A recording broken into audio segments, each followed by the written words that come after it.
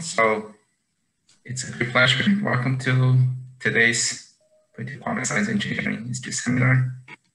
So today's speaker is Dr. Jia-Xin Yin from Princeton University, where he is currently a postdoc in Zahi Hassan's group. Jia-Xin is an experimentalist. Actually, his main expertise is using STN to study quantum materials such as novel superconductors and topological materials and others. He got his PhD in 2016 from Institute of Physics of Chinese Campus Science in Professor Hong Ding's group, who I think visited us 2-3 years ago and actually talked a lot about your work. I think he did a different experiment observing the Marana zero energy modes in iron, tellurium, selenite, one of the pretty well experiments published 2 years ago. In Princeton, he continued to work on a variety of very interesting materials, particularly novel topological material quantum mechanics, two Nature papers recently. So, and he's also working to the new project with Zahi on the Quantum Science Center with Oak Ridge. So we may have some colleagues from here joining the seminar today. So welcome, Jia-Xin. You can take from here. Thank you very much. Thank you. So today, instead of focusing on several specific experiments, I will broadly discuss the capability of STM in advancing the topological material research. So my title would be Turning into the Emergent Topological Matter. So first, I will briefly introduce what is emergent topological matter. So topological matter has recently formally been written into several textbooks, including this modern condensed matter physics. Since the 1980 discovery of the quantum Hall effect, quantum topology has really fundamentally shaped our understanding of quantum matter, and more topological quantum materials have been discovered and researched in detail. These topological quantum materials often feature three classes of phenomena. The first class is that they often have topological fermions. These topological fermions take the Dirac while solution of the quantum field theory that is familiar with the high energy physics. Secondly, they often have symmetry-protected bulk boundary correspondence that widely links most of the condensed matter experimental techniques that can be sensitive to the bulk or the boundary or both. Thirdly, if we further perform chemical engineering or electrical gating, this material can often exhibit quantized electronic excitations, including the recently actively researched quantum anomalous Hall effect. So after decades of effort into research of weakly interacting topological materials, people start to look at the topological materials with stronger interactions. These materials often have the phenomenon of superconductivity and magnetism. And these two types of phenomena often overlap another actively researched area, that is correlated electrons, including the physics of high temperature superconductivity and spintronics. And the correlated electron systems often emphasize the physics of emergence. So that gives us experimentalists more opportunities to observe some of the unexpected phenomena. On theoretical side, there are also clear directions, that is to looking for the topological order or quantum many-body entanglement. But how do we address the quantum many-body entanglement by spectroscopic method? That is still a frontier question. So to my understanding, the magnetic field can be a strong perturbation to these topological materials with stronger interaction. First is that phenomenologically, we can think that the magnetic field can strongly suppress superconductivity and tuning the magnetism in a material. On the fundamental side, we can see that the quantum magnetic flux is h/e, while the quantum Hall conductance is related to E²/h. So they are both governed by the more fundamental constant. including the Planck constant and the elemental charge. So there is a deep connection. On the other hand, the vector tunability of the magnetic field is also very powerful, in that for electronic materials, the vector magnetic field can often introduce a Lorentz force, and that force can further interact with the chirality of electronic matter. And STM happens to be a great state-of-art spectroscopic technique that can operate under a strong vector magnetic field. So for STM technique, the most important concept is about the quantum tunneling principle. And the powerfulness of this technique roots in the capability of probing the local density of states of a quantum material through measuring the tunneling conductance, or we call it DIDV signal. For typical STM systems, we can apply a strong magnetic field along the z-axis, as strong as 18 Tesla commercially. For in-plane-wise, now commercial systems can have as large as 5 Tesla vector magnetic field. In our lab, we now have a 9 Tesla z-axis field and 2 Tesla vector magnetic field. The STM data structure is also very straightforward, which constitute of 3 parts. First, we can utilize the precise scanning motion of the STM tip to probe the surface profile of a quantum material. Here I use cobalt-tin, recently discovered topological quantum material, as an elaboration. For this material, the STM signal resolves 2 dominant surfaces.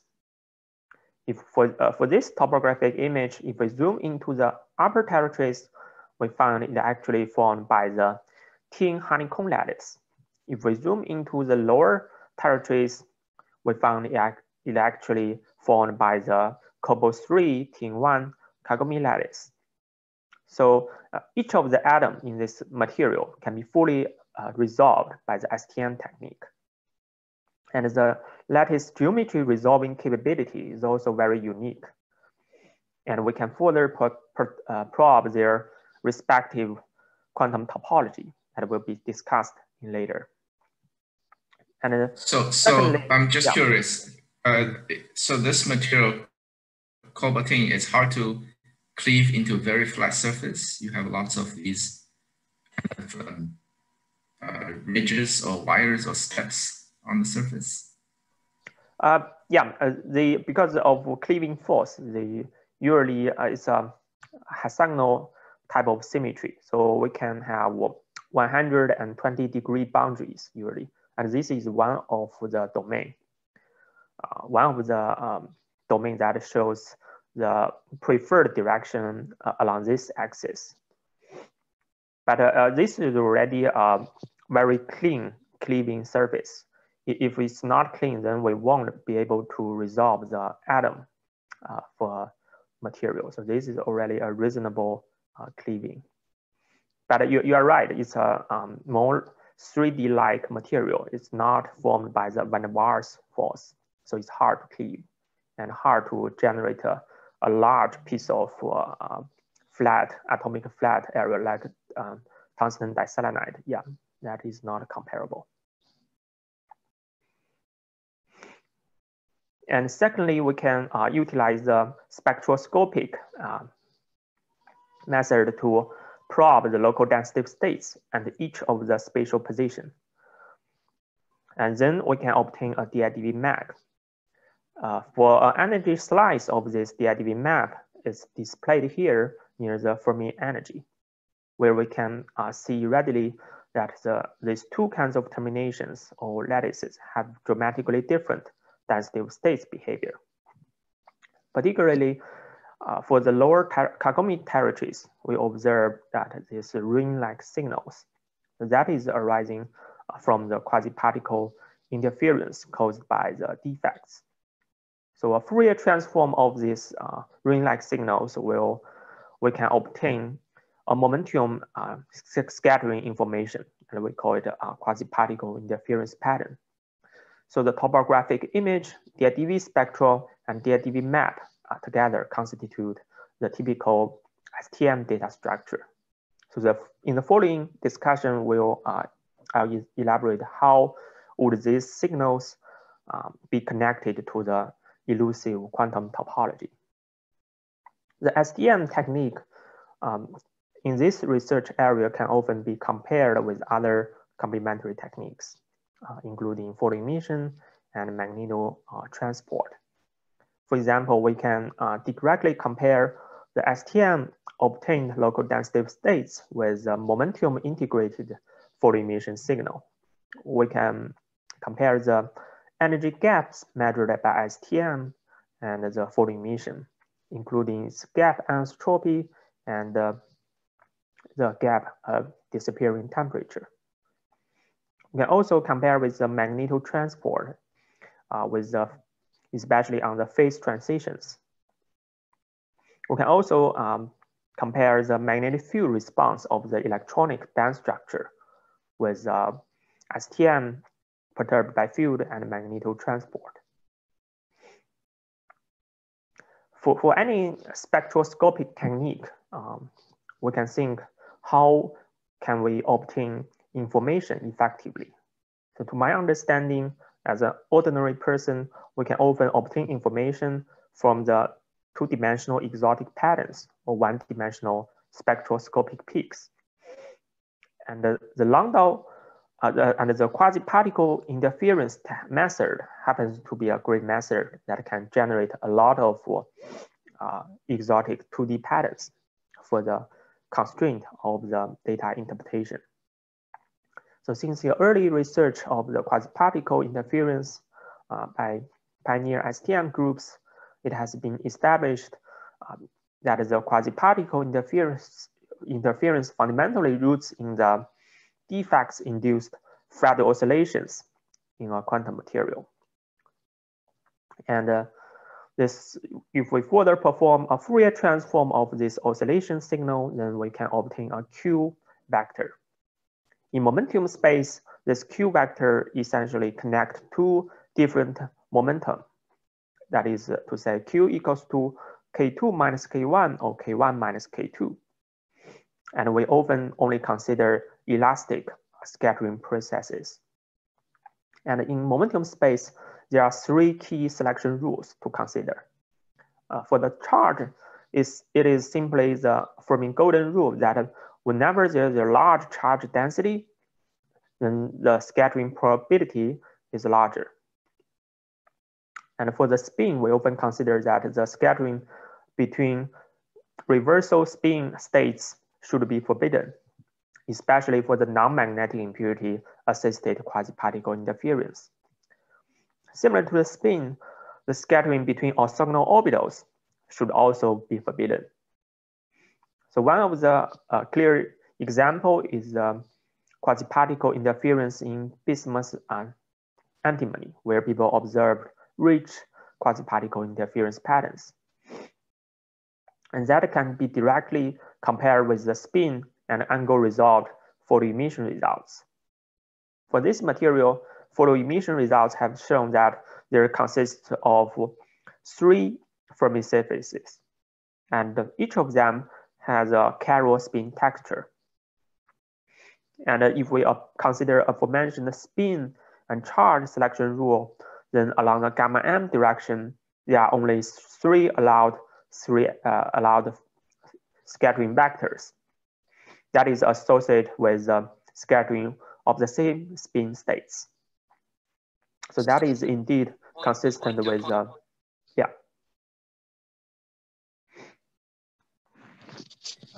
Is there a question?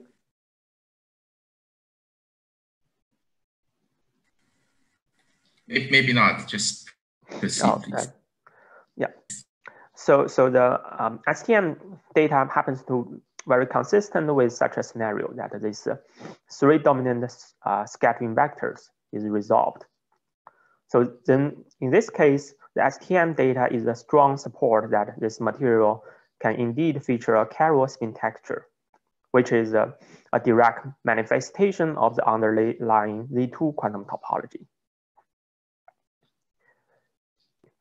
As said, another rich source for data constraint is from, or information obtained is from the one-dimensional spectroscopic peaks. And Landau quantization happens to be a great method to generate a sequence of spectroscopic peaks. And the Landau quantization of electrons has been resolved in other materials, including 2D electron gas systems, graphite, graphene systems, prior to the study of topological materials. And a key notion in topological materials is the Landau quantization of Dirac fermion. So in contrast to the Landau quantization of a parabolic band, the Dirac fermion's Landau quantization uniquely features a zeroth Landau level. And the energy of the zeroth Landau level does not shift with the magnetic field. For higher Landau level sequences, it has a square root dependence for the Landau level sequence as well as the magnetic field strength. So one clear example is in bismuth cyanide, where people use STM to generate a lot of spectroscopic peaks and under a magnetic field. And it can be identified that this energy as a spectroscopic peak generated by field does not shift with the magnetic field strength. I mean, its energy does not shift. So that is a clear indication of the zeroth Landau level. And subsequently, people can identify higher Landau level sequences. So the zeroth Landau level has a fundamental implication in that if we can tune the chemical potential across the zeroth Landau level, then there must be a half-integer quantum Hall effect. That is indeed later on realized by a transport Landau quantization experiment, where people identified the half-integer quantum Hall effect contribute from one of the surface. And Landau quantization can also be applied to topological materials with broken symmetry. For example, in this lead tin selenide topological crystalline insulator, people observed 3 sets of zeroth Landau level. So that is consistent with the scenario that this material may feature both the massless Dirac fermion and massive Dirac fermions. So the massive Dirac fermion contribute to the additional 2 sets of zeroth Landau level. So with a powerful technique of quasi-particle interference and Landau level quantization, then STM researchers often meet with an embarrassing question. That is, the STM research of topological materials often fall behind photo emission or transport or first principle predictions. So how do we use our technique to firstly identify a topological phenomenon or topological material become an urgent question. So arguably, the topological correspondence can be a powerful guideline for the STM discoveries. So first, the important topological correspondence is a bulk boundary correspondence that has been appreciated since the early research of the quantum Hall effect. For example, in this old paper, its title is Chain Number and Age States in the Integer Quantum Hall Effect. The chain number is a bulk topological invariant, and the age states is a boundary mode. And STM technique happens to be very powerful to directly visualize the step age states. For example, in bismuth crystal, or film, people have indeed identified a robust age states. So that is early experimental indication that this material may feature a non-trivial topology. Another recently appreciated correspondence is a one-year Bloch correspondence. So essentially, that is to say the global topological invariant can be encoded in the local chemical bonding or the local orbitals. So through the research into the local orbital, then we can obtain the information about the global topological invariant. So we're still designing better STM experiment along these directions. And later on, I'll talk about one project that is close to such correspondence, that is we directly use STM to resolve the orbital magnetism arising from the Barry phase in a topological magnet. The third important correspondence we think is about the unusual lattice geometry. That unusual fermions can usually arise from lattices with special geometry, including the honeycomb lattice. The best example is the graphene that has a Dirac fermion. Recently, we have put some effort in the research of Kagome lattice systems. And there can also be Lieb or other chiral lattice that features topological fermion. For Kagome lattice system, we find that the Dirac tight binding model, considering the nearest neighbor hopping, will directly give rise to the band structure like this. It includes Dirac fermion and the Brillouin zone boundary and a perfect flat band. So the flat band will give the system stronger interactions. So this is indeed a good system to have both geometry, interaction, and topology, similar to the twisted bilayer graphene. So in both systems, there's the interplay between these three key ingredients will give rise to a lot of interesting many-body or topological phenomena. And for the Kagome lattice system, there are a variety of families with different magnetic structures, where we have studied antiferromagnetic magnetin, paramagnetic cobaltine, ferrimagnetic terbium 166, and hard ferromagnetic cobaltine sulfur, as well as soft ferromagnetic iron tin.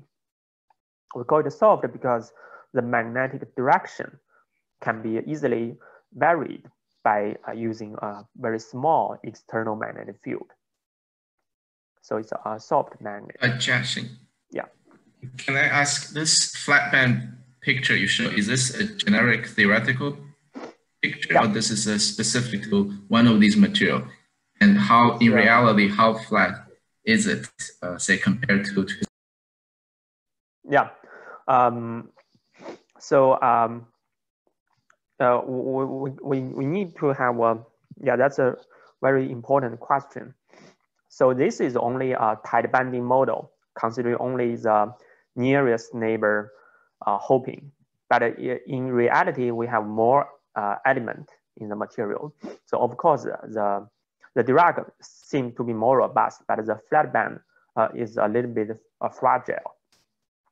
But the key notion is band touching, this kind of parabolic band touching with the flat band and the gamma point. I think that is a key notion. In real materials, I will discuss later in cobaltine sulfur, where we have some signature of the flat band. It kind of bent, and then because of spin orbital coupling and other orbital hybridization. But the Barry phase effect is a quantized effect. It will exist. So the flatness of the flat band, or we can also ask this question, how flat we can call it a flat band. So usually we define its effective mass is one order or two order smaller than the Dirac fermion. Then we probably can say the flat band physics will emerge. So compared with twisted bilayer graphene, if we are looking to their tight banding model, the flat band, of course, is similar to the Kagome case, that is not spanning the whole Brillouin zone. It's only a portion of the Brillouin zone, the twisted bilayer graphene flat band, but still the physics can be dominated by the flat band.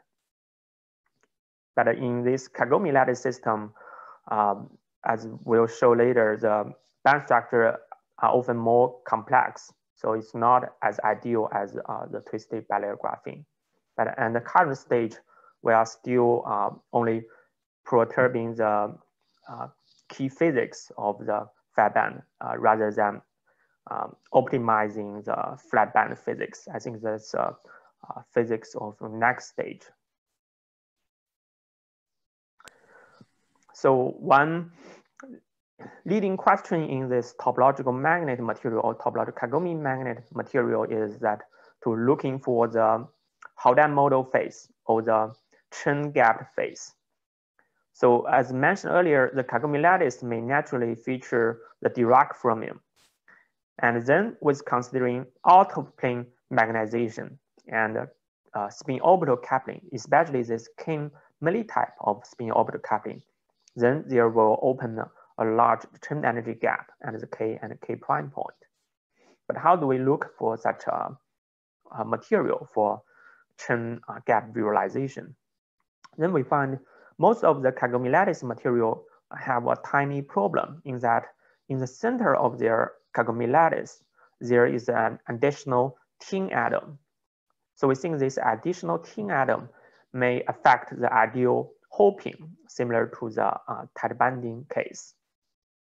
So then we find that the rare earth 166 system may provide an opportunity in that the large chemical pressure of the rare earth can push the central tin atom out of the Kagome lattice to form a pristine Kagome lattice. So we think that has a better chance. Then for this rare earth 166 system, depending on the exact rare earth element, there can be a variety of magnetic structures. A special case is the turbine, where the Kagome lattice will have out-of-plane magnetization. That is consistent with the earlier theoretical requirement for the Chen quantum phase. So we first look at the turbine 166 system. And the STM study of this material indeed can find a large Kagome lattice. For the Kagome lattice also, we find it's very clean. And for a large area, we do not have defect. So one more quick question to clarify. This material, you said these are 3D ball crystal. They are not layered, but this Kagome lattice and Dirac cone is still 2D. Is it? Yeah. It's quasi 2D. That is also shown in the later on transport experiment. That is a quantum quantum oscillation data seems to consistent of one cosine or 1 over cosine theta. Those is a quasi two-dimensional electronic feature. Yeah, because the Kagome lattice, this Dirac electrons seems to be formed by the in-plane d orbitals. So the interlayer interaction is weak. Yeah. So for this material, for the Kagome lattice, if we systematically apply a magnetic field, then we observe strong Landau quantization signals. And we also observed another surface, which is not the Kagome lattice. Then we do not observe the Landau level quantization. So the Landau level quantization is bound to the Kagome lattice. So in this sense, it's also consistent with quasi two-dimensional nature of the Dirac electrons. So the Landau quantization signal also shows square root-like behavior, and they tend to overlap to one joint point. So that is an indication of the Dirac fermion-less Landau quantization. And since we have a lot of or a sequence of spectroscopic peaks, we can the data is well constrained. We can use a simple analytical model to describe the data, which including Chen energy gap and Dirac velocity and Dirac energy. And then we found the fitting of this Landau level quantization, we can obtain a large Chen energy gap of 34 millivolts. So it's larger than room temperature. And since we have these parameters, we can inversely plot the band dispersion based on the STM data. So then we found it actually matches with our bulk first principle calculation band structure. In both cases, there exists a large Chen energy gap. And we can also image the age states of the Kagome lattice. Then we find only when we perform the imaging within the Chen energy gap, then we observe robust age states. So and other energies, we do not detect the age states. So this also builds up bulk boundary correspondence. Thirdly, since it's a chain energy gap, then there must be a Barry curvature contribution to the anomalous Hall conductivity. So based on the tunneling data, we can estimate the conductivity contribution to be 0.13 quantum Hall. And then our transport collaborators systematically measured the anomalous Hall conductivity as a function of temperature. And through scaling analysis, they can extract the intrinsic Barry curvature contribution to be 0.14 quantum Hall. So that is consistent with the STM's derived data. So this bulk characterization, age states imaging, as well as the Barry curvature connection together builds up the strong constraints for the interpretation of the chain gap phase. We can also research on other features of this magnet, including the age states, where we use quasi-particle interference to study its age states. We found the age states scattering is strongly suppressed within the chain energy gap. So that is also consistent with the chiral nature of the age states, that there should not be any scattering at all. And also there can be photo emission results showing connection with the STM data. And our transport collaborators also tell us that it's rare, it's very rare to find a magnet that have this quantum oscillation signals and relatively small magnetic field. And their quantum oscillation data also consistent with our STM data in that have very small effective mass, and it's quasi two-dimensional like. And there can also be other first principle elaborations. So the third methodology is that we can use STM magnetic field tunability to control and engineer topological matter. That is incapable of the technique like photo emission, because photo emission cannot operate with field. So early research in this direction is focused on niobium diselenide, where people use vector field STM to observe the inclined vortices. Recently, we further extended this technique to study correlated superconductors lithium iron arsenic. And we found that if we increasing the C-axis field, there can be a hexagonal to quasi-square vortex lattice transition. And if we rotate the field toward in-plane directions, there can be a elliptical distortion to the hexagonal vortex lattice. So this also allows us to further calibrate our vector field STM system to study more interesting topological materials. Here shows the example of the topological soft magnet iron tin. We know is that its spontaneous magnetization direction is within the Kagome plane. So we first designed the experiment to use a strong C-axis field as a perturbation. Then we find the Kagome lattice have an unusual quantum state that has a response to this magnetic field. First, it have a large energy shift of 12 millivolts, then desaturate after 1 Tesla. And if we calculate the energy shift between 0 and 1, then we find it actually have an enormous large G factor over 200. So this is indeed a large magnetic field response. And further, we found that its saturation behavior seems to correlate perfectly with C-axis bulk magnetization. So that indicates or tell us that this energy shift could be introduced by the magnetization's directions variation. That could cause a large perturbation to the topological band structure. So we further designed the experiment to rotate a 1 Tesla magnetic field within the plane. And we further found this state displays a two-fold energy shift. So that is an indication of electronic pneumaticity, because apparent crystalline symmetry is 3-fold or 6-fold. And this pneumaticity is further demonstrated by our later on transport experiment by measuring the resistance as function of vector field perturbation. So for STM technique, we can also use the quasi-particle interference to study the scattering geometry.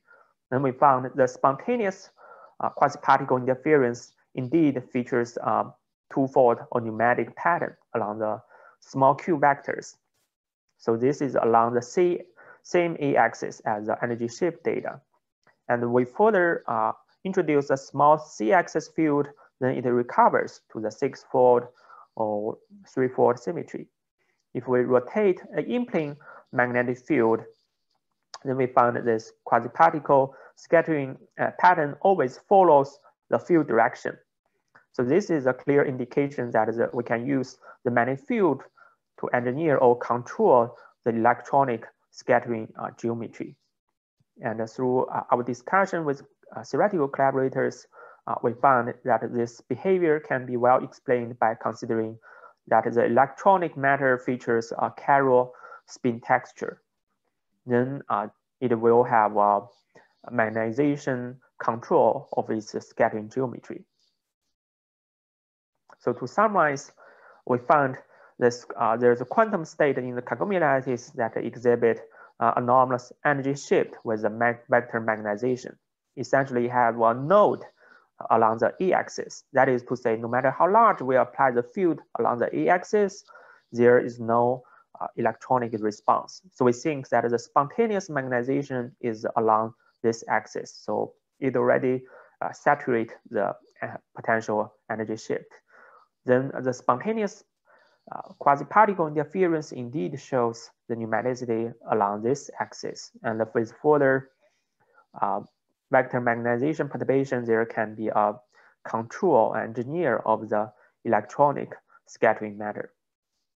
And then we found through quasi-particle dispersion study, this anomalous quantum state is tied to the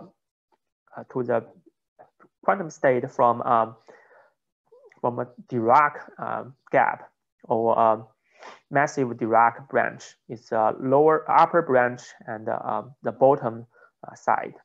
And so that is to say, essentially this energy shift is related with the magnetization directions perturbation to the control of the Dirac gap or Dirac mass. That we think is underlying physics. We also researched topological hard magnet cobaltine sulfur. For this material, a key challenge is for STM studies, this material can often have two kinds of surfaces, sulfur and tin. However, they have exactly the same lattice symmetry, that is hexagonal and lattice constant. So how do we distinguish these two kinds of surface by STM is a key challenge.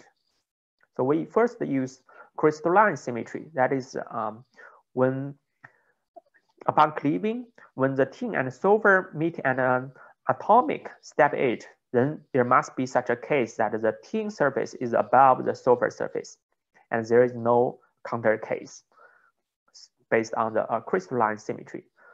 So indeed, we have several chances to observe the atomic step edge, and then this allows us to identify that the surface with vacancies is the tin surface. Surface with atom is the sulfur surface. And these two kinds of surfaces indeed have different density states behavior that can be well explained by the first principle calculations. Recently, we further designed to use 1% indium dopant as a layer selective chemical marker because indium is known to dope into the tin layer, but not the sulfur layer. And for the vacancy surface, we indeed find nearly 1% impurities. So that also reconfirms the aforementioned surface identification. So this is the tin surface. So with knowing the surface, then first question about its electronic structure for us is where does this pronounced peak come from? So from our first principle, since we have a good first principle description, then we first look at the first principle data, we found it actually arises from a Kagome flat band. This flat band is in touch with a parabolic band in the brain zone center. And with spin orbital coupling, there can open a small energy gap. So this seems to be in good connection with the fundamental Kagome lattice model, in that the flat band is in touch with the parabolic band, and with considering ferromagnetism and spin orbital coupling, there can open a Chen energy gap. Then we use experiment to systematically perturb this flat band peak with magnetic field. Then we find that it always displays a positive energy shift with a negative or positive field. And through analysis, this shift rate, we find it actually corresponds to an effective magnetic moment of -3 μb. This is actually an unusual number, because in first principle calculation, it's a spin up band. So that will only contribute to positive 1 μb effective moment. So the -3 μb effective moment would tell us that this flat band state is dominant by a orbital magnetism. And indeed, if we look into our fundamental model, since there is a Chen energy gap, then there must be a Barry curvature contribution to the orbital magnetism. The Barry curvature or Barry phase induced orbital magnetism is a long established theoretical concept. And there are further systematic theoretical development in how to calculate this. So use the development scheme we put into our first principle calculations to calculate the orbital magnetism of this flat band. And then we find it indeed has a negative sign, and the magnitude also consistent with the experimental observed value. So this is an indication that this system have both flat band and orbital magnetism arising from the Barry phase. Yes, indeed, this physics is also extended to twisted bilayer graphene, where people also find this orbital magnetism in that system, and that can even lead to the quantum anomalous Hall effect, because band structure is much simpler, but fundamentally they are both governed by the same physics, that is from the Barry curvature or Barry phase induced orbital magnetism. Lastly, I'll talk about the STM capability in probing extreme local effect at the atomic scale. For these topological magnet systems, we also find that the indium impurity, although itself is a non-magnetic impurity, it can introduce a strong resonance locally. And in the first principle calculation, we find this resonance actually features a spin down, because in the spin down channel, there is a fully developed energy gap, and this resonance is well protected by this energy gap. But how do we use our experiment to demonstrate its spin down nature? So we design a spin polarized experiment. Essentially, we utilize a nickel soft magnet tip. It has a flipping field much less than 0.1 Tesla, so it's a soft magnet tip. And the sample has an effective flipping field around 0.3 Tesla. So we first use a relatively large field, 0.5 Tesla, to polarize both the tip and the sample. Then we systematically reduce the field until -0.1 Tesla. And at this point, the spin of the tip gets flipped, but not the sample. And we observe an enhancement of the resonance signal. We further reversely enhance the field to -0.5 Tesla. And at this point, both the sample and the tip's magnetization get flipped. So at this point, we find the resonance recovers to its original value. So this systematic manipulation of the tip and the sample spin allow us to determine that this resonance state indeed features a negative spin. The negative, we mean its spin direction is opposite to the bulk magnetization direction. We also researched how more impurities interact with each other. For two impurities, we found it simply split into two quantum states. For triple impurities, it further split into three quantum states. For double impurity, we image the DIDV signal or density state signal and this two quantum states, then we find it actually form bonding and anti-bonding molecular orbitals. For triple impurity, it's similar form bonding and two anti-bonding molecular orbitals. The triple impurity is a very special case because it has three mirror planes. So the three mirror plane, by group symmetry analysis, it will tell us that this anti-bonding state should be doubly degenerate. That is also captured by the first principle calculation, that is a schema star. The anti-bonding state should be a doubly degenerate state. But why that is split into two quantum states in our data? So that is because the system has both strong spin orbital coupling and ferromagnetism. And the mirror operation of the spin will cause it a flip sign. That is incompatible with the underlying ferromagnetic ground state. So that will lead to an additional splitting of the anti-bonding state. It is also captured by the first principle calculations. So essentially, the splitting is caused by the ferromagnetism and spin orbital coupling. So it's very similar to the aforementioned opening of a Chen energy gap. So this is essentially a zeroth dimension Chen energy gap, even though we don't have an exotic bulk boundary correspondence. So lastly, if the system has both superconductivity, ferromagnetism, and topology, then we can explore the physics of topological zero mode or the Majorana zero mode. So there has been a systematic experimental development into the artificial systems, including 1D chain and 2D heterostructures. Here, I will talk about another direction, that is to looking for the naturally occurring topological zero mode. For example, in iron tyrronide cyanide system, we find that the interstitial iron impurities that naturally exist in these systems will generate a robust zero energy state. The robustness of this zero energy state is demonstrated by the experiment that when we use a large magnetic field as large as 8 Tesla, then we do not see a apparent splitting or shift of this quantum state. So conventional quantum theory tells us that a quantum system cannot tolerate robust state sitting exactly at zero energy. So until recent development of the Barry phase effect or topological physics, we know that if the system have a Barry phase, then it actually can tolerate a robust zero energy state in the spirit similar to the zeroth Landau level of Dirac fermion.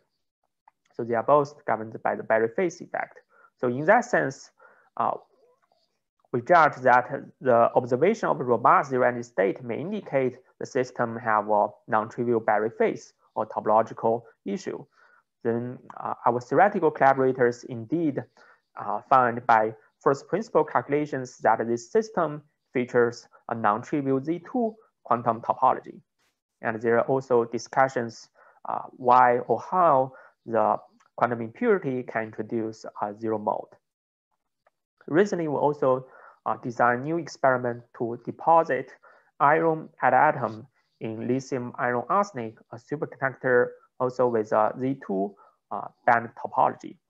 And we found if the impurity is deposited exactly into four surface atom, in the middle of the four surface atom, then it can also introduce a robust zero energy state that does not split with the vector magnetic field.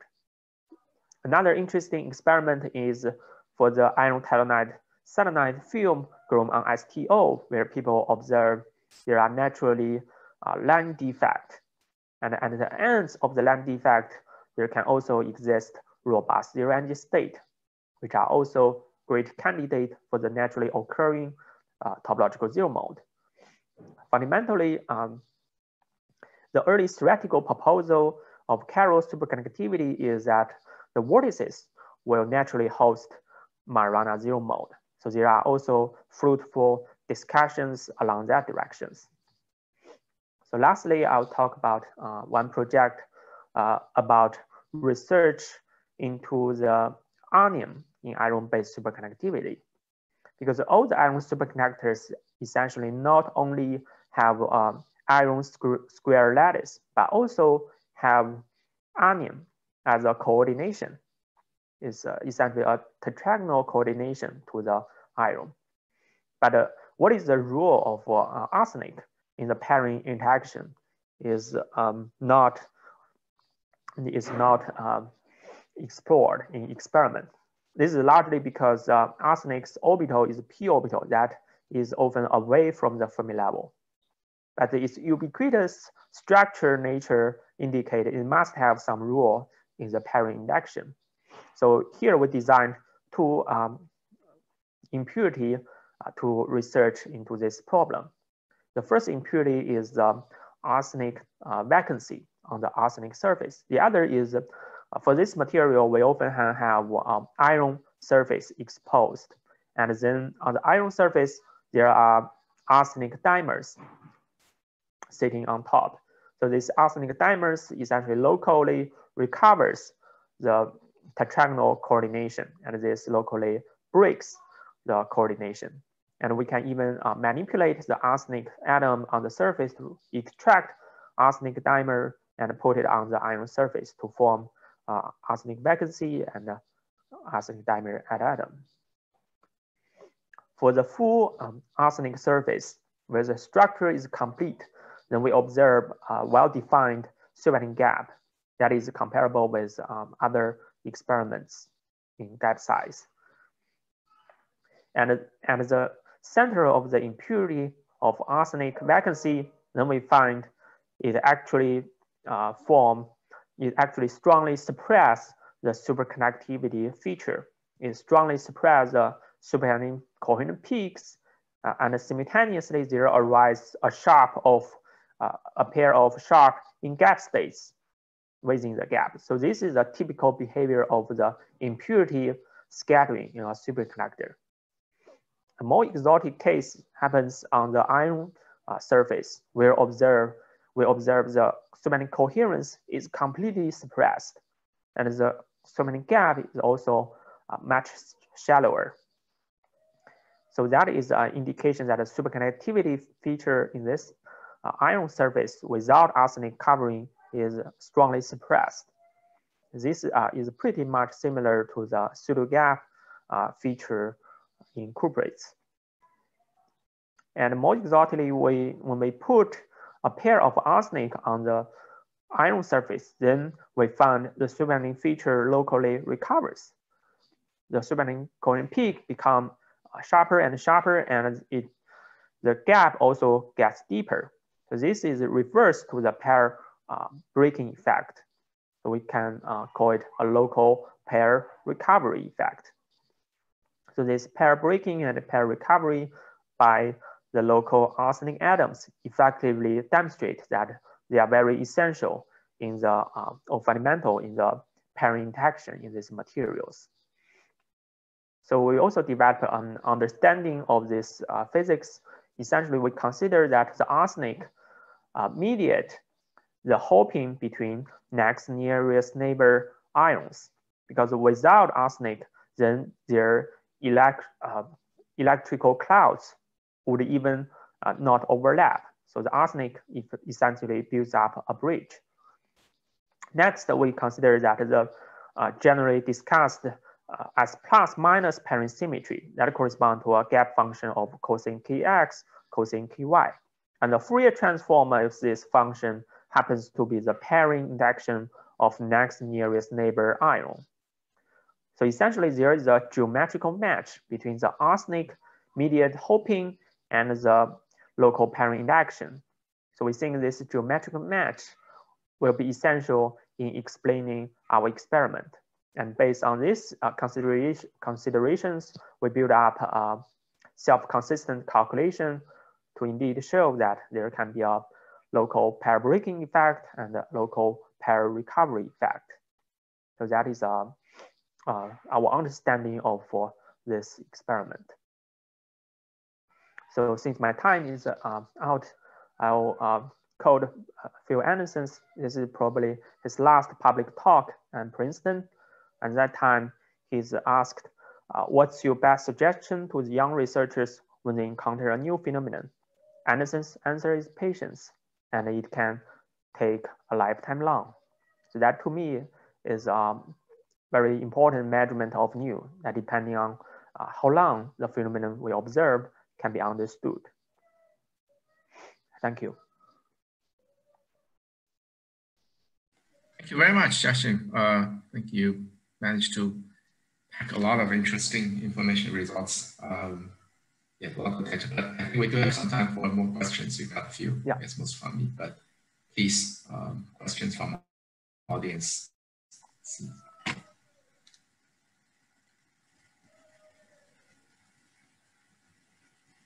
Okay, well, maybe let me ask you about one quick question is, in one part you talk about this electronic pneumatic that you infer from quasi-particle scattering, I understand, but you don't seem to see the electronic pneumatic in real space image, is that right? Yeah, because the Fourier transform is based on the real space image. These are Fourier transforms. Sorry, I didn't display, but this QPI data is basically based on the real space Fredo oscillation data. So in the real space, I understand. But if you just look at real space image, STM images, you don't see a particular pneumatic pattern. I mean, yeah. What I'm getting at, I remember, I'm not expert in it, but I think in Cupert's, people, work by people like Shivers Davis. They talk about various electronic real space orders. Some of them are also pneumatic, like, or whatever, that they're patterned in the real space image. Yeah, in iron superconductor, calcium iron 2, arsenic 2, for example, in their early research, they do find that the pneumaticity often is tied to the structure instability. The structure, especially on the surface, can often enhance the orthogonal distortion. In our case, I think this, in our case, we found that structure distortion is less than 1%. So it's hard for us, our STM, to detect that in iron pnictides, it's more than 5%. So that is easier to detect the structure distortion or pneumatic structure also rhombicity. In this case, we do not have a clear experimental evidence for the structure distortion.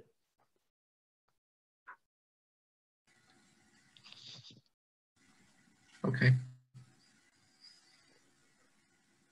But I think it's correlated, should be correlated. Yeah. Usually when you have a large electronic two-fold, it will affect or entangled with the structure distortion.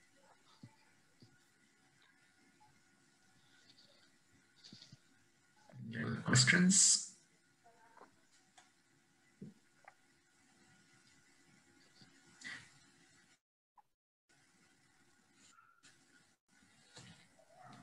I'm still trying to understand your negative magnetism in a flat band, and you measure okay. So first of all, what is exactly the meaning of negative? What is negative?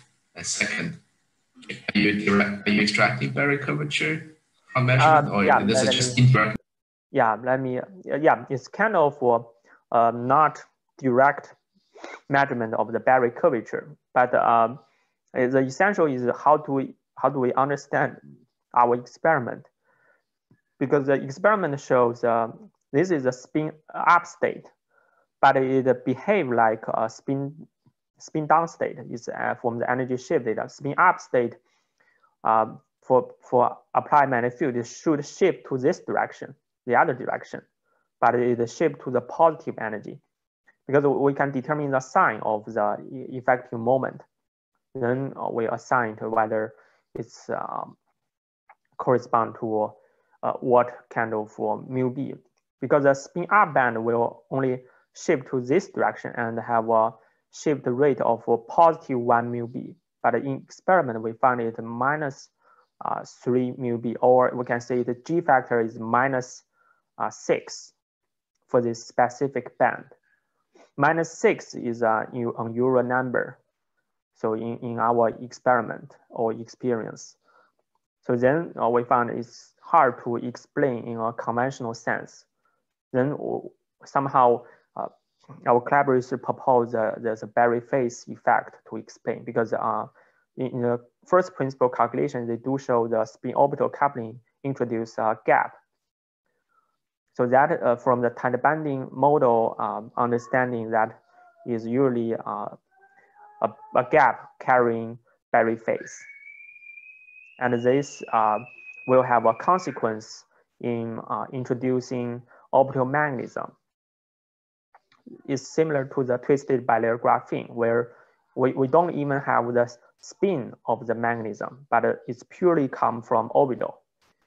So in this case, it have both spin and the orbital contribution, but the orbital seems to dominate over spin for this specific flat band. But we found it do not affect the total magnetization. The Berry curvature contribution to the orbital magnetism have very small contribution to the total magnetization. Because total magnetization, we need to accumulate or integrate all the bands orbital magnetism and spin magnetism. So that turn out the orbital magnetism is negligible. Only for this specific flat band, it's large.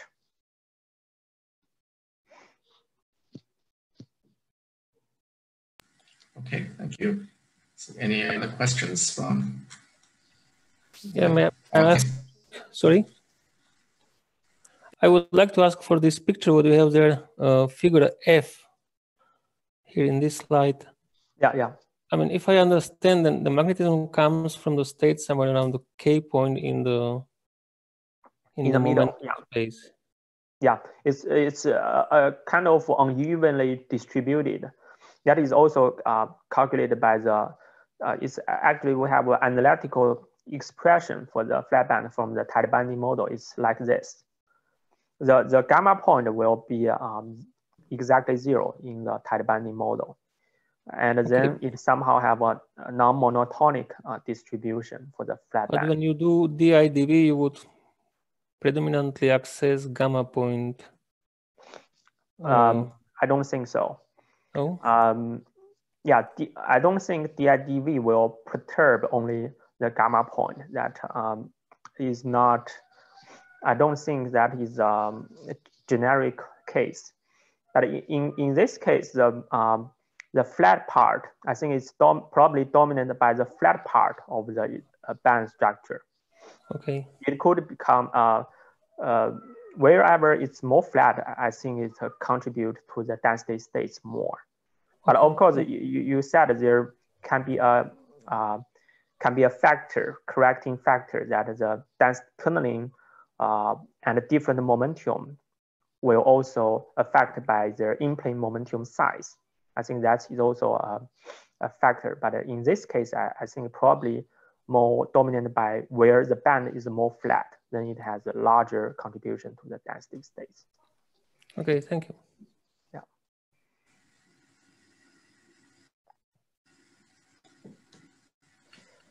Okay, maybe one more quick question. Your 0 modes that measured in iron, tellurium, selenide, I think you mentioned, I'm not sure that's the onto the line defects for the film on the STO, for example. Yeah. That does not require magnetic field, right? Is that 0 field data?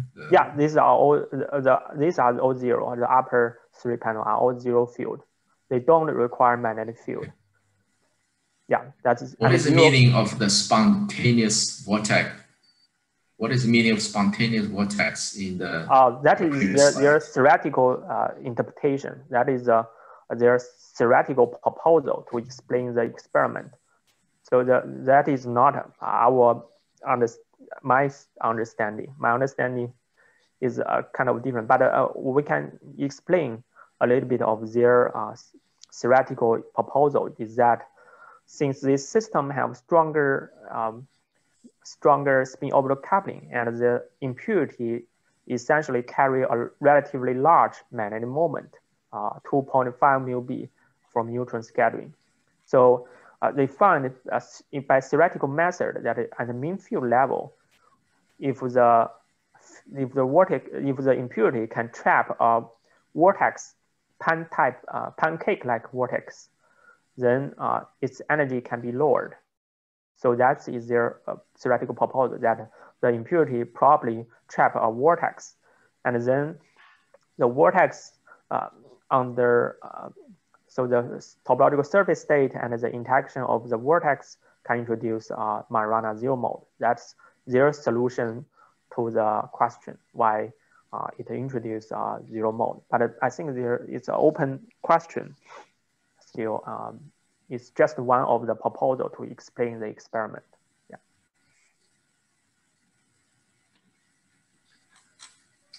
Okay. Any final questions? Well, maybe if you can answer this quickly. I mean, I like that quote, Anderson. You quoted from Phil.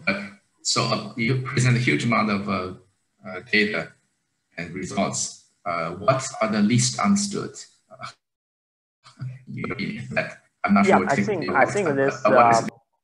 I think once we have superconductivity in correlated system is least understood. Like this zero bounce mode, whether it's Majorana or not, I think it's still a debating question. Whether the impurity induced zero mode is a Majorana zero mode, I think still need some further test. And also, I think this, to my understanding, I think this experiment is puzzling us quite a long time. Why we put a local impurity that can recover the superconducting order feature, why it recovers the gap feature. That we spent a very long time to ask many different theory people, and they can to give different scenarios. But eventually we find someone can really calculate to reproduce, and probably in publication we choose their scenario to assist us in understanding. But I think this is still an opening question, why this have such local effect. Essentially, what I talk about is prefer to highlight the STM contribution, where we see some unique features that other techniques is not capable of. I think for any technique, people always thought, I think that's a clear direction. They have to looking for areas that their technique can dominate the dialogue, right? That's our general spirit, I think. Okay. There are no other final questions. Well, thank you very much, Jia-Xin, for very interesting. I like to talk. interact with your professionals. Yeah. These are very professional questions. Yeah. And thanks everybody for attending. Yeah. Thank you. Thank you. Bye.